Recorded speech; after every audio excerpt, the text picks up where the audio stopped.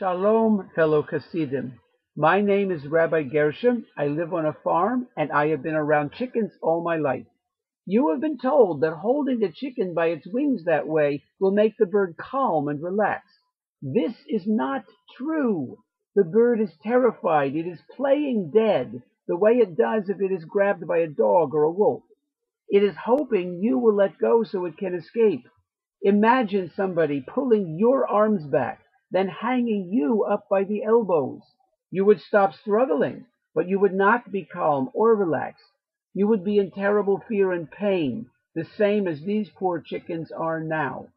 Please do not torture a bird this way. This is not a mitzvah. Our Torah does not require this. It will not cancel your sins. I beg you, please give money instead of hurting one of God's living creatures.